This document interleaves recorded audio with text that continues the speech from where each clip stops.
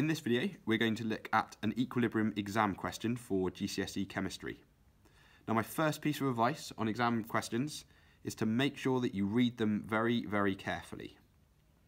Now, what we've got here is an equilibrium established where nitrogen dioxide, a brown gas on the left-hand side, forms an equilibrium in a sealed container to make dinitrogen tetraoxide, which is a colourless gas here on the right-hand side. Now, the first real key piece of information in the question here is that the forward reaction has an enthalpy change of minus 58 kilojoules per mole. So that means the forward reaction is exothermic. So we've got a negative sign for the forward reaction, it's exothermic going forward. The backwards reaction must therefore be an endothermic reaction, the opposite. Now in the question here, a mixture of the nitrogen dioxide gas and dinitrogen tetraoxide gas is allowed to reach equilibrium in a sealed container at 20 degrees Celsius. This equilibrium mixture is brown in colour. Now, the sealed container is then immersed in hot water at 60 degrees Celsius. There's a really important piece of the question here that we will look at later on, but as the temperature of the gas mixture increases, the pressure of the gas mixtures also increases. So they're not going to be independent of one another in this question. Now, the first thing they want you to say is what happens to the, or predict the effect of the increase in temperature on the position of this equilibrium. So if you increase the temperature in this equilibrium, basically what they want to know is whether it's going to move to the left or whether it's going to move right. Now, if you're going to increase the temperature in this reaction, what will happen is the equilibrium will move to oppose the change that's been put upon it. So increasing the temperature means you'll end up doing more of the endothermic reaction. So the equilibrium moves left when the temperature is increased.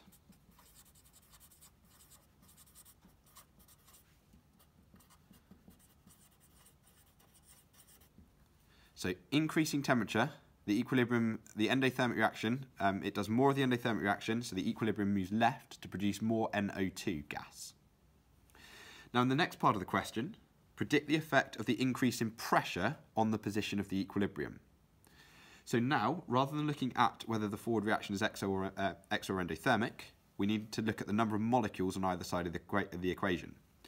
So here, we've got 2 molecules of the NO2 on the left. We have 1 molecule of N2O4 on the right. And what they'd like to know is what happens to the position of the equilibrium if we increase the pressure. Now remember in the previous part, the equilibrium moves to oppose the change. So if you increase the pressure, it's going to do the same thing. The equilibrium will move to oppose the change that's been put upon it. Now the only way an equilibrium can do that is to move either to side with more molecules or to the side with fewer molecules. So for this particular one, because we've increased the pressure, the equilibrium for this particular reaction moves right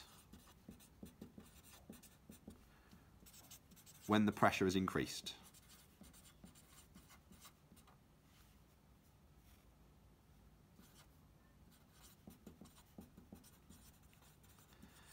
So it's just opposing the change that's been put upon it. Now that's because fewer molecules equals lower pressure. There's fewer molecules smashing into the side of the container if we move to the right-hand side in this particular situation. Now the next thing they want to know is why is it difficult to predict which way the equilibrium will shift? Now for that you need to look back here in the question where it says as the temperature of the gas mixture increases, the pressure of the gas mixture also increases. Now the reason that it's difficult to predict which way it's going to shift, we don't know whether it's going to favour the change in temperature or whether it's going to favour the change in pressure. So because these are both happening at the same time, the increase in temperature is moving the equilibrium left, but the increase in pressure is moving the equilibrium right, so we can't know for sure which way the equilibrium is going to end up moving. In the final part of the question, we need to suggest why the equilibrium mixture is a darker shade of brown at 60 degrees than the equilibrium mixture at 20 degrees. So in other words, if we look back at the start of the question, why is it lying more to the left than it is towards the right? So The reason that it would be a darker brown, first of all, is because it's lying towards the left, and there would be a greater proportion of NO2.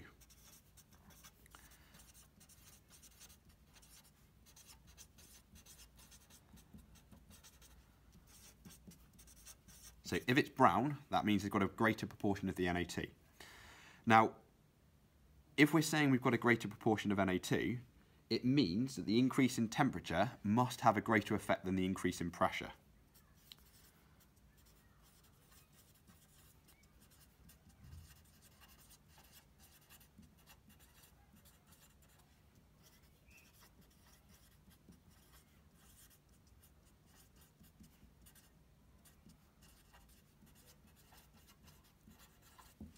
So,